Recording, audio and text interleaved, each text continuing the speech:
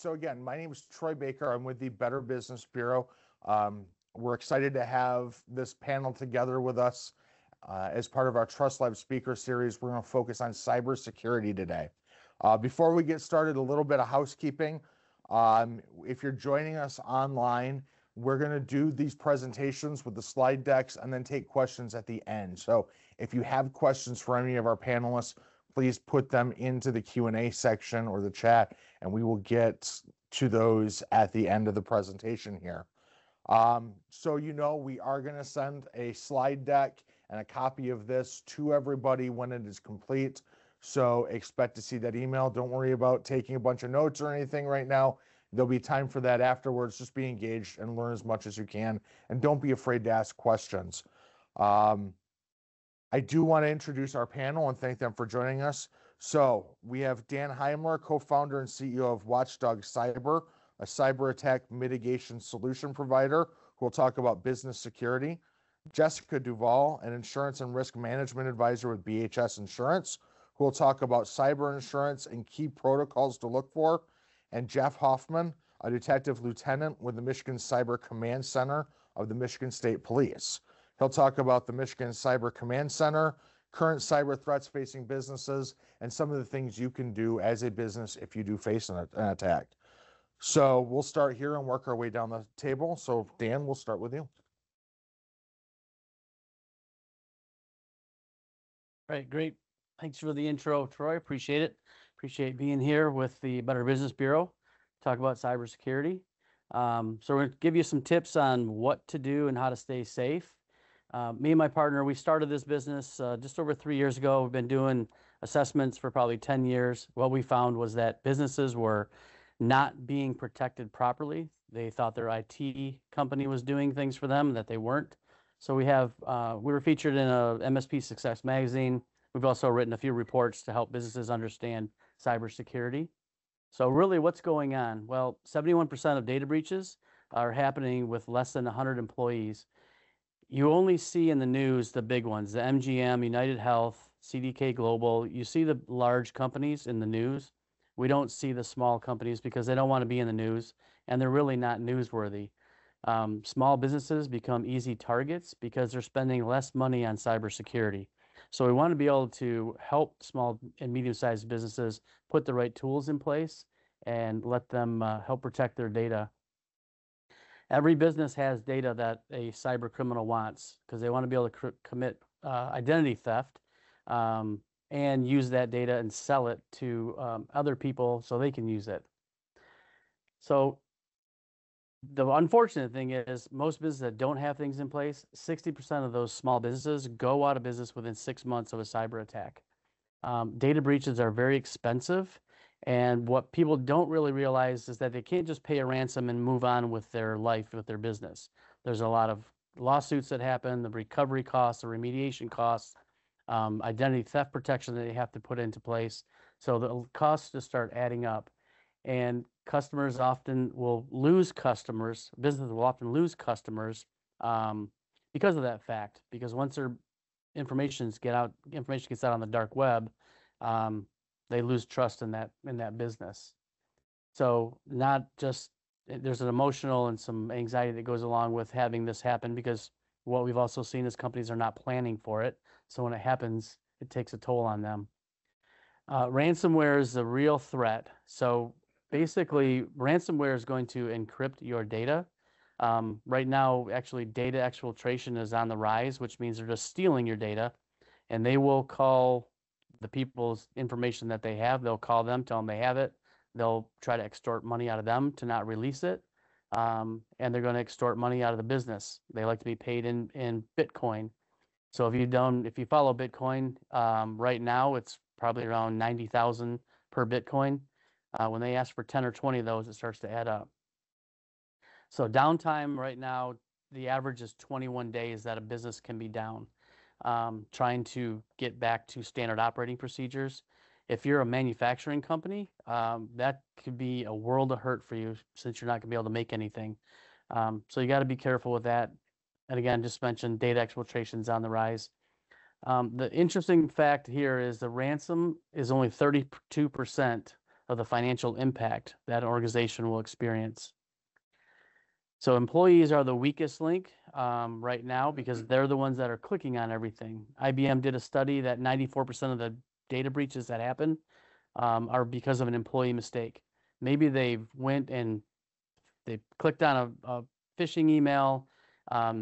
They've maybe answered an email and went and got gift cards and started transferring information, or they just deleted some information out that they shouldn't have. So the mistakes are happening because of them. Security awareness training is a big thing. Right now, insurance companies are starting to request a few different security controls to put in place, and security awareness training is on that list. You want to be able to train your employees on what to look for. They're your first line of defense because they're the ones that are the weakest link. So some best practices that you can go through just help to protect your company and minimize the impact of a data breach. Having secure passwords, use strong passwords, 12 characters, upper and lower case characters, special symbols. You want to put those in there. Changing your passwords at least every 90 days. There's also some talk now about doing passphrases and having them to be used, which that's still a viable option also. Don't post your passwords in plain sight. We've done assessments for healthcare facilities, and typically they'll be using multiple people for one computer, and they post a little Post-it note with the password on there so people don't forget it. So you gotta be careful. Don't leave that out. Consider using a password manager. They're very easy to use and it's very simple. A lot of people think, well, now I got to go change all my passwords. Well, yes, you do want to make them stronger, and a password manager can help you organize them. And then you just have to remember one master password. So that's another good way. And then any account or any site you can turn multi-factor authentication on, you want to do that because that's another layer that will stop somebody from getting into your accounts. Your credentials could be compromised and on the dark web. And if somebody gets them and tries to log in, but you have multi-factor, you will get notified that they want the code. That means somebody's got your credentials. You can go in and change that password and log in. So passwords are the key to your networks and your customer information, online banking, social media. So you got to protect that. Data encryption is another big one. So you want to encrypt your data, both at rest and in transit, which means email encryption. A lot of companies we talk to are emailing sensitive information without even thinking about it. Maybe it's an employment application or something that has information on it. They think it's no big deal, email stuff back and forth. You want to make sure that's encrypted. Even encrypting your mobile device. If you think about going to work at a coffee shop or somewhere where they have Wi-Fi and you've got your laptop there, well, you get up to go get a new coffee and you leave your laptop. Most people just leave it the way it is because they're very trusting. Well, somebody could come by and swipe that. If it's not encrypted, they're going to be able to remove that hard drive and get all of your data. Security awareness training is one. It's a big one, right? 95% of the breaches happen because of an email. Phishing and ransomware are the leading methods of attack. And right now we're going to be coming into the holidays. I highly recommend you keep your guard up because there's going to be so many emails coming through. Last year we saw a record number, and now with AI, they're getting very good. You used to be able to say, oh, you know what, that password or that email I can tell. There's bad grammar, there's misspellings. No longer with AI, that's changed everything. So you want to continually remind your employees. We have our program, it's every 2 weeks where there's a video and 4 questions. Stays top of mind and they get trained on what to look for and how to identify it. Cyber criminals are ingesting over 100,000 new malware threats into we call the wild. And so antivirus is not going to be able to keep up with that. Those are known threats that it can stop. You want to be able to back up your data, automate your backups, test your backups. Don't wait till it's too late, till you need it. You should be testing those. And there's a 3-2-1 method where you can have 3 copies of your data, 2 different types of media, and 1 kept off-site. Only 6% of companies will survive an attack with a significant data loss after 2 years.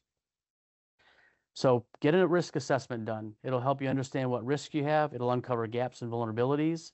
And then it's going to help put in safeguards. You'll have a way to do this. You want to evaluate your system. Have a third party do it. If you think your IT guy's doing it, I can guarantee you they're not doing the right things. We see it every single day. Most companies don't know how much critical data they have on their computer or their endpoints. We find tax returns all the time and other things.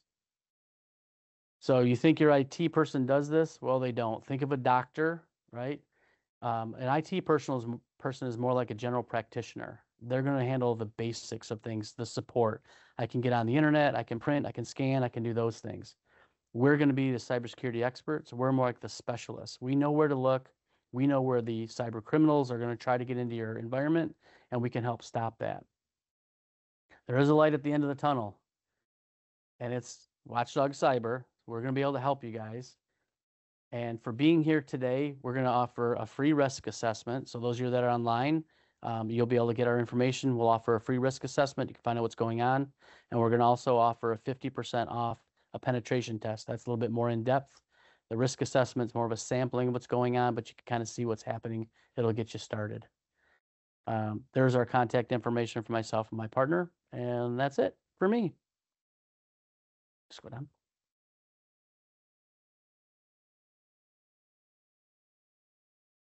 All right, thank you, Dan, and thank you, Troy and the BBB for allowing me to be here. So yeah, what do we do next, right? So how do we kind of build on what Dan was saying and further protect our businesses? And that's through cyber insurance. Cyber insurance has really evolved from being kind of carriers don't know what to do and how to handle these threat actors. So it's sort of they've learned, we've ebbed, we've flowed with it. So Cyber AccuView was something that was created in early 2021. Insurance carriers kind of came together, talked through lessons learned to establish these stronger protocols. From that, you know, Dan talked about multi-factor authentication. That was birthed from that. Companies need it. And many cyber carriers wouldn't even offer insurance without MFA. So that came out of that data collection and sort of those standards. Also what evolved are the applications. So we get a lot of groans when we send applications to our clients. They do not want to fill out the cyber application. There's a lot of terms on there that are unknown. And that's why I always recommend kind of send it to your IT or to your your cyber risk advisor and have them help complete these applications. These are warranty applications. So what you fill out on the application is what the carrier is going to take with them when a claim happens. If you claim you have something and you do not, the carrier has the right to deny that claim. And so really be careful when you're completing these. No carrier has the same application. So there's no standard applications. They're all different. Each carrier is looking for different items on those. So just being careful when that happens. Carriers do security scans based on websites. They're able to really kind of just do a high level scan of it to check for vulnerabilities. Again, that's really evolved since cyber insurance started, but and they can also provide proactive alerts. And I think that these are great because you really don't know what you don't know. And then when we get those, again, sending those over to your IT is huge. So how do we qualify for cyber insurance? So again, this has also changed. It's a long list. And it looks like a lot of scary words and a lot of things. But again, that's when we look to Dan and his team to say, okay, are we doing all of these things? Can we check all of these boxes? And like I said, a lot of carriers will not quote it, or they will price you based on what you do have or don't have. They're really going to take the risk and the exposure that you've opened yourselves up to and price the insurance appropriately. So the big ones that we see are the multi-factor, again, having that in place has been really key. Also, the endpoint detection protection has also been something that's ramped up as to what we're needed. And then the response plan. So that response, when something happens, what are we going to do? Who are we going to call? How are we going to manage that has also become important, and having that in place. A lot of that really kind of gets lost, and we don't know what our plan is. And then staff does not know what the plan is. So that's, again, when I think the training it becomes important as well. So. All right, what is cyber insurance and kind of what does it all entail? It's very different than what you might see on a package policy. So we have our property and we have our general liability, and those are all great. Sometimes embedded in that is what's called a data breach expense coverage. This is very bare bones, and it is not all very broad like a cyber policy is. It will typically just reimburse you up to the small limit for some expenses. It is not going to manage a lot of that response that has to be done. So your data was taken, you have to notify people about that. When we have that just on a package policy, that's all manned by you. There's no cyber carrier helping you walk through that process, which can be just, unknown. You just don't know how to do it. So that's what our first party coverage is going to be on our cyber policy. That's our breach response. Public relations. When you have a breach, it doesn't take very long for Facebook to know about it. So public relations. Legal becomes important. Legal is there to help notify who do we need to even tell. There's certain parameters. Each state is different as to who needs to be notified. So having somebody on your team to do that gets part of that cyber insurance. The business income, like Dan mentioned, a business can be down for 21 days. I mean, that's revenue that you don't have coming in. And you need kind of some help through the policy for business income. The third party coverage is really our lawsuits, right? So if we don't end up doing kind of the first party well, those lawsuits can happen, and they're not going to be cheap. So making sure we have that third party coverage on there. Cybercrime is also something new and evolving. That's going to be social engineering. It's going to be funds transfer fraud. A lot of that stuff that's going to get triggered by a cyber event. So we have that. Also, what we're going to see in a cyber policy versus a package policy is ransomware. So that ransomware piece that we just talked about, that cyber insurance is going to help us in those situations versus that package, limited coverage. That is not going to be included on that. So it's important to have a full broad cyber policy. And I think over time, these have become more affordable to the point where you can't even afford not to have one, right? So to have this separate cyber policy. So, okay. I think to kind of just wrap it up here. So risk management practices that I think are key to keep in mind. That training is huge. Like Dan mentioned, human error is still the #1 cause. Your staff is clicking on things that they don't even know what they're clicking on. They need to be trained as to what to look for. So I think having that security training, having the phishing simulation, sending out an email that looks like you are asking for something, the staff clicks on it, it gets them to know what those emails look like. So having your email scanned for attachments and links, again, that's going to be kind of done through IT or for that. And then the incident response plan, like I talked about, is going to be key too. So working with leadership to make sure that these are all in place is going to be key. And really is going to put you best of class amongst your peers. So asking yourself kind of what is your cyber culture? What does it look like right now? and where can we fill in the gaps, right? So whether that's through insurance or through kind of partnering with someone to help find those vulnerabilities. So, and then again, like I said, knowing what you have and what you don't have is going to help price that insurance appropriately. Carriers are going to definitely look to see how have we protected ourselves. And then price the insurance that way. So, all right. Turn it over to Jeff.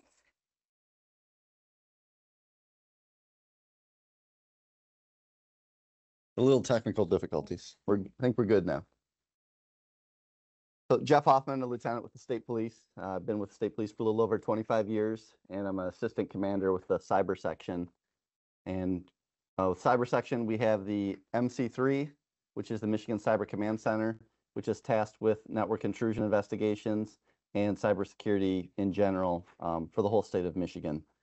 Our cyber section also encompasses the computer crimes unit, which we have 8 offices around the state, Lower Peninsula, Upper Peninsula, but the actual Cyber Command Center is based out of Lansing and covers the entire state. So with that is the MC3. The main tasks of the MC3 include network intrusion investigations and forensics. Every incident of malware, ransomware, stolen identities, hacking is a crime in Michigan.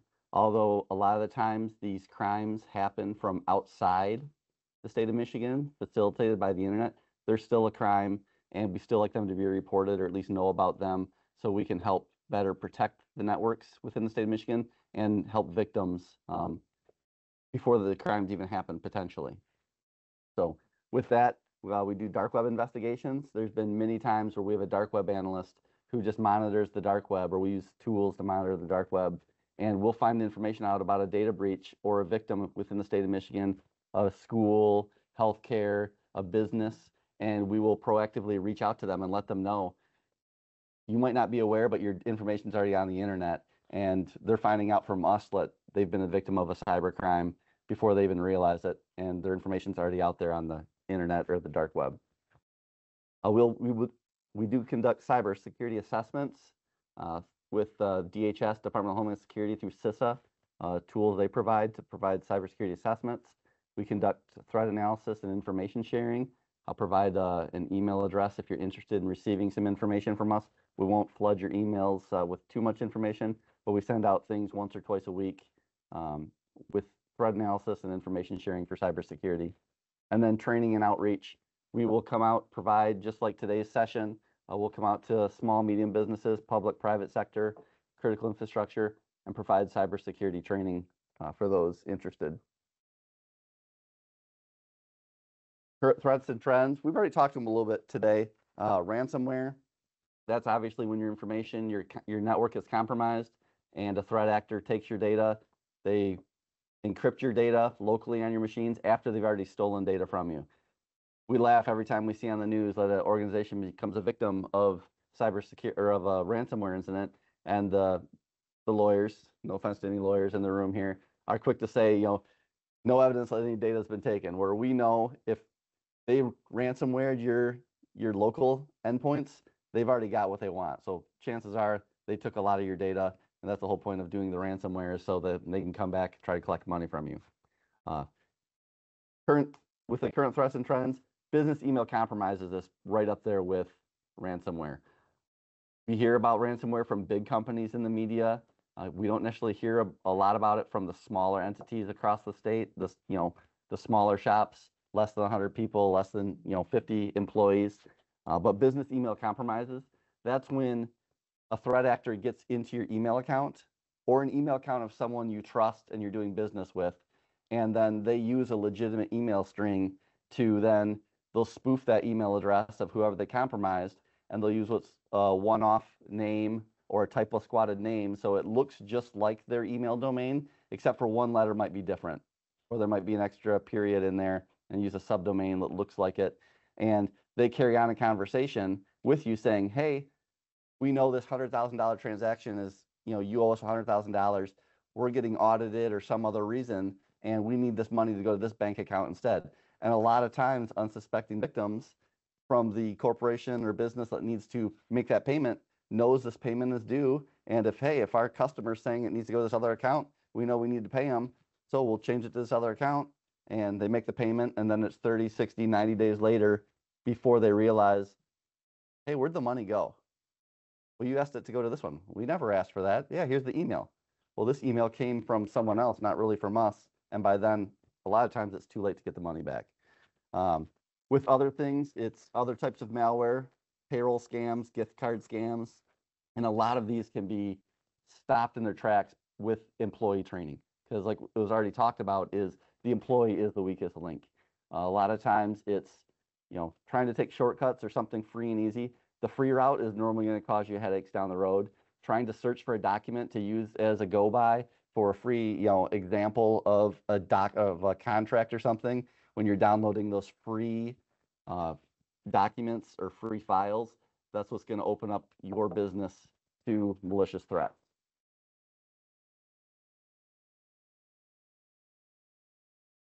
We already talked about the gift card scams. So that's where they're going to try to get your employees to go out and buy gift cards. It's a quick, easy buck for these threat actors. But payroll direct deposit scams, same thing, but a little bit more income for them, is trying to get payroll direct deposit changed to an account they control. Hopefully you have procedures in place. Anything that deals with finance, anyone in your businesses that has any control over the money, they need to have heightened awareness for security. Any kind of change, any request for change needs to be followed up with. And this is an area where AI is going to make things more difficult for the security of your business and of finance, because threat actors are going to start to use the AI and impersonate people, not just their voices, but you'll be able to create a video and make it look like it's a legitimate person that you think you know and trust, and you hop on a video call and say, hey, was this $100,000, $1 million payment authorized to be moved or to be made? And with AI, they're going to be able to impersonate people, say, yep, absolutely, we had a change in the contract, we need to make this payment. And you're going to be looking at someone. So anytime finances are changed, you need to have a heightened awareness for security purposes and follow up, whether it's in person, a known phone call out of band, not just a link that's already, or a communication channel that's already established, so you're making the approved changes to anything. Other malware, which typically will lead to ransomware or business email compromise, but a lot of times this malware comes from clicking links in emails or clicking on free things on the internet. Drive-by downloads, you're at a website and it has a pop-up for an update.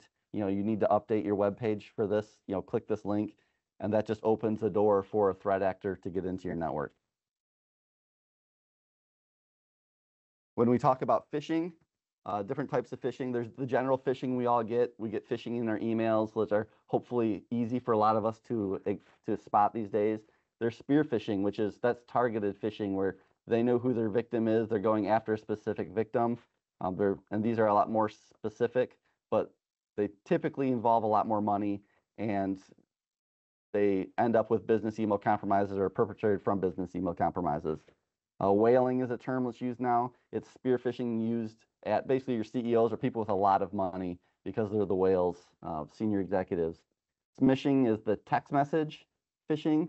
I don't know if everyone here has had it, but I've seen an increase in that over the last year or so. Of you get random text messages of, hey, your package was delivered, and if or it's waiting to be delivered, you need to click here to accept the package. And then they try to get you to sign in, and they're after your username and your passwords is what it comes down to.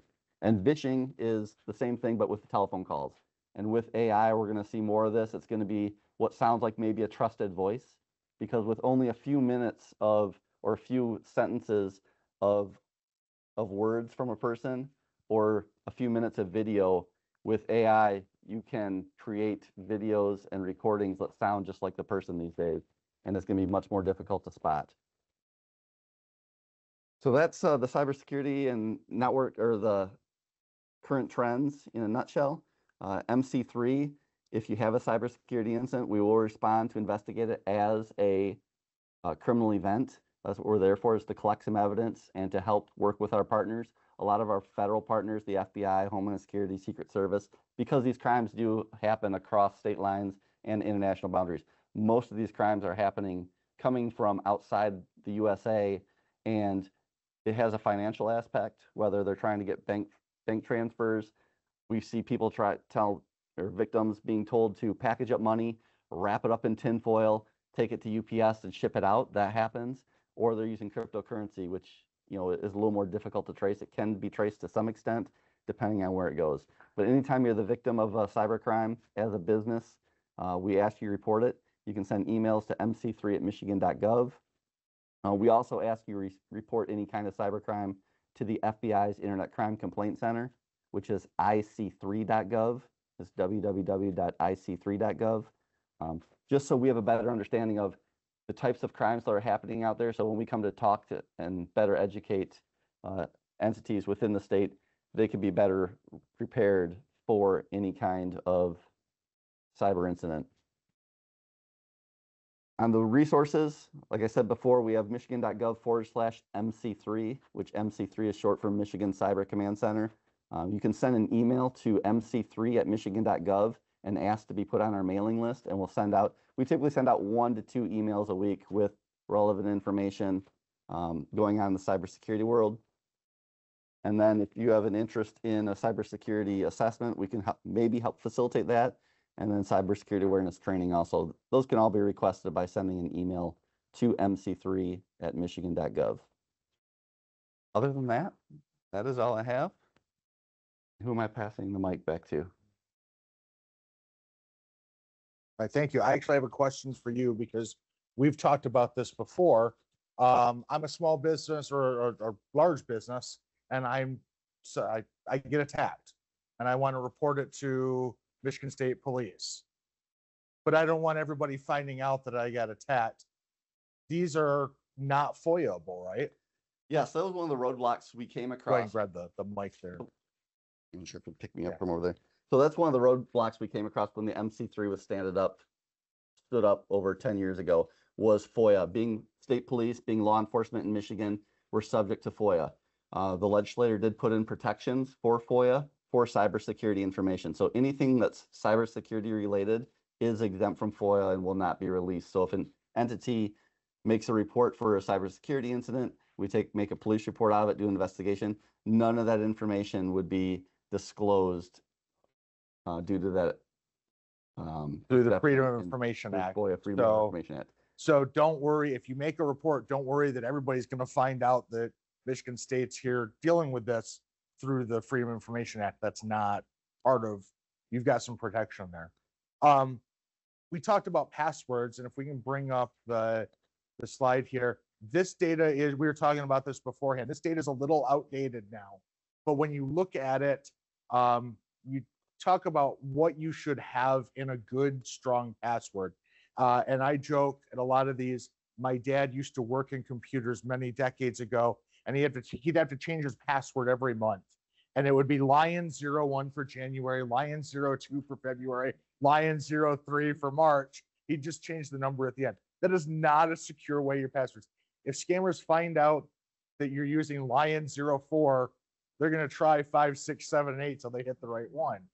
But when you look at the chart, the more you can put into your passwords, the more complex they are, the longer it takes to actually crack these. And while some of these timelines seem like they're ridiculous, millions of years, know that every year those numbers come down and down. So this data is probably outdated because they are doing better at cracking these. But you see how just adding extra characters, up or lower, more characters to it makes a huge difference in your passwords.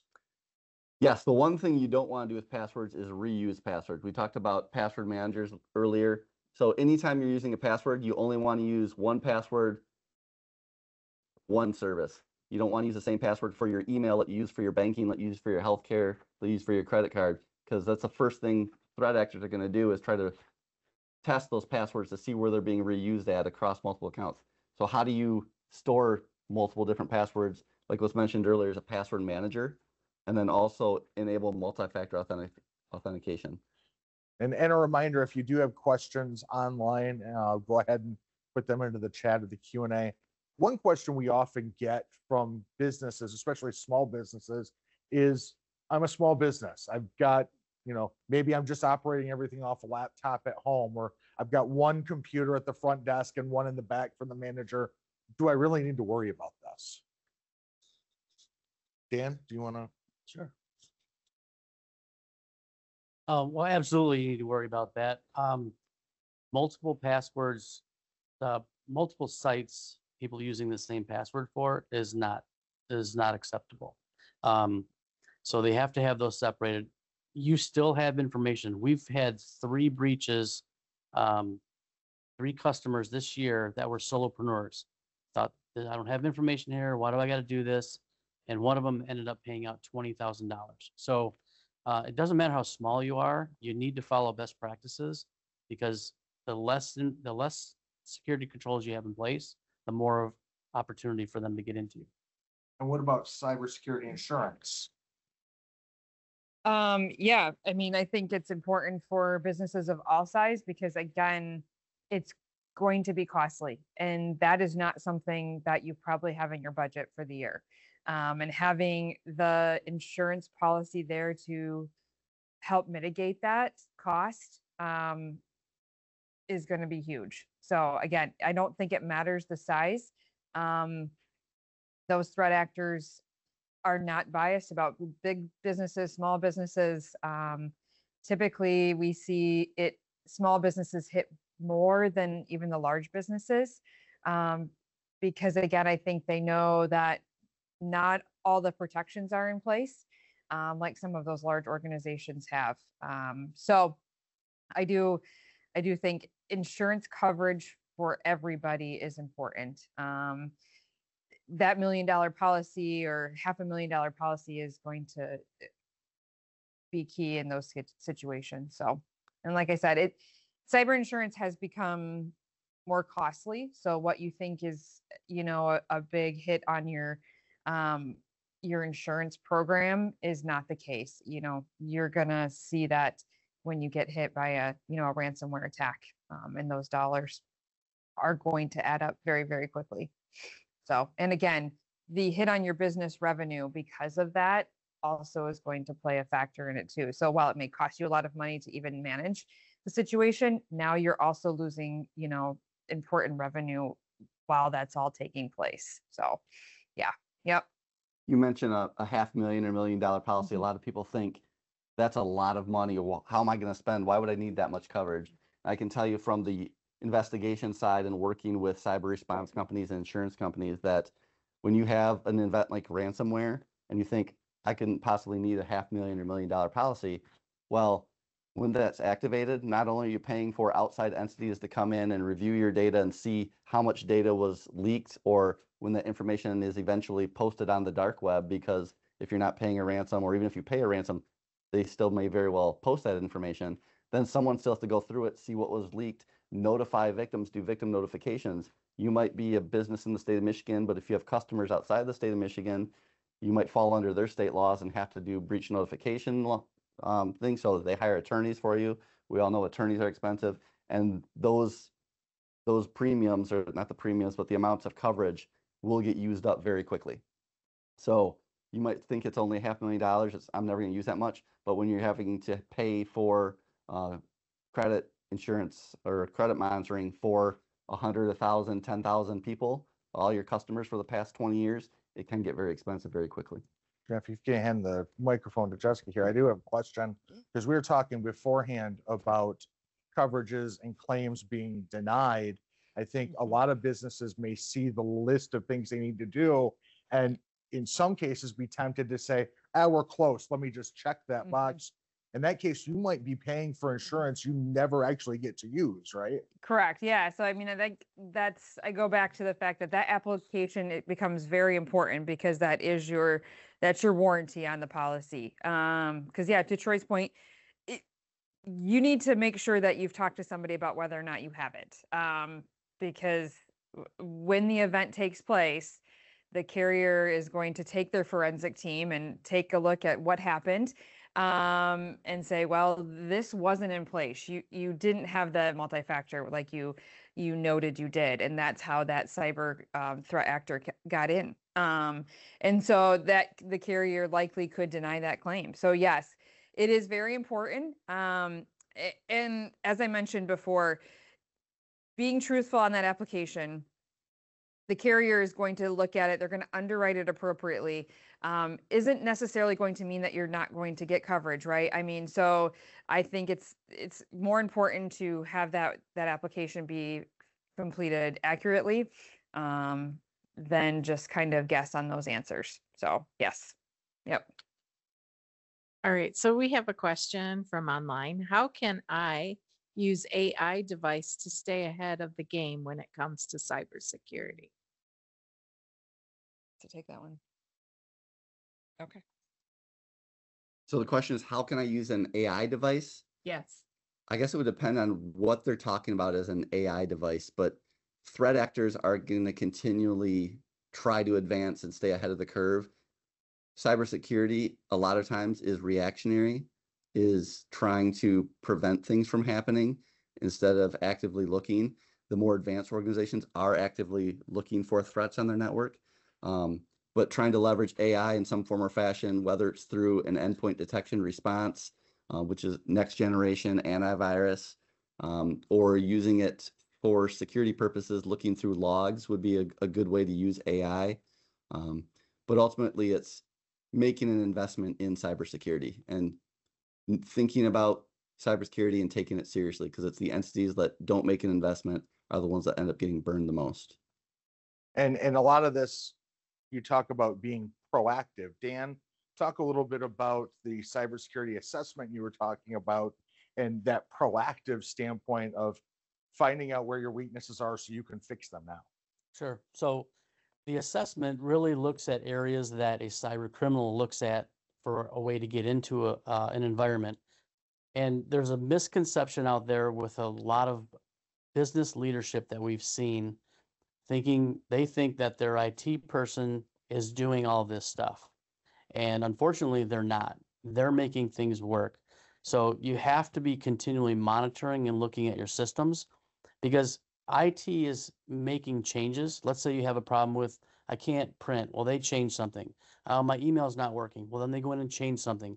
If they change that, whatever they change to make it work, they may have changed something on the back end that leaves that company vulnerable. So there should be some type of assessment or some type of testing that's always looking for those gaps in security or those vulnerabilities. Without that, you could go months, quarters, a year with a lot of changes, and then all of a sudden there's all these vulnerabilities that have popped up and no one recognized them. All right. So let me ask this. We hear about the big ones, in the news, but from a small business standpoint, really, how common are these attacks? They're happening all the time. That's the majority of the businesses that are being hit because they don't have anything in place.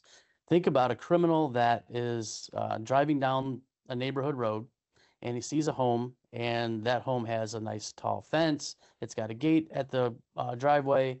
It's got motion detectors. There's floodlights out there. There's a couple of German shepherds running around the yard. That criminal's going to keep driving. And when they find the house that has the garage door open, there's no lights on, there's no fence, there's nothing, which one do you think they're going to go for? And typically the small and medium-sized businesses are that home that has nothing around it. And those are the ones that are getting attacked. The one point I want to make too is the 4 nation states, China, Russia, North Korea, and Iran, those are where most of these attacks are coming from. And the average annual household income is $30,000 a year.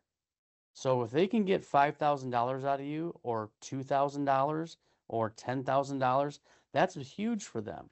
It doesn't always have to be the $1 million hit or the $500,000 hit. These people are going after people without security controls in place, and they're going after small businesses because they know they're going to pay. There are probably people that are thinking, yeah, but I don't really have anything that they want. I own a muffler shop. What kind of things are they going to get from me? What are these bad actors looking for out of some of these small businesses? Maybe it's a construction company or something like that. Well, you gotta think of their customer data, right? So you've got people's names, addresses, phone numbers, you have credit card information you could have, your own employees, you've got hiring data. So you've got social security numbers, you have banking information, you're sending direct deposit, you have that information. It just adds up. And people think, well, I really don't have anything. I don't know if they really think about what they typically have on their laptops or on their computers or in their systems. So those are the things that they're looking for.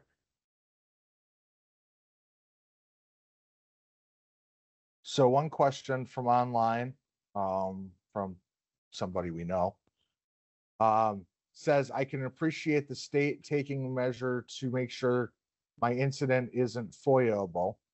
Would it make sense to have some type of platform that would log an attack on a small, medium business that de-identifies the business, only keeping track of the type of attack, the vertical the business is in, the size of the business, etc., to provide people an understanding, it sounds like, of what is happening without specifically identifying that business?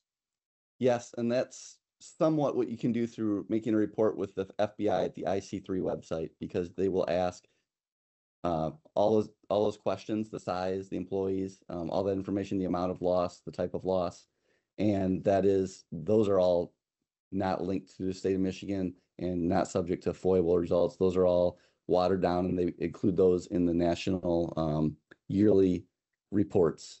So that is one platform to do that.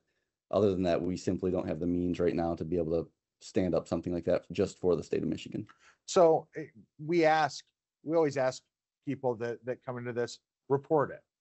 What is the value in reporting it to something like IC3? It's helping others in your community, in your state, in the country, to help make us aware of what's going on.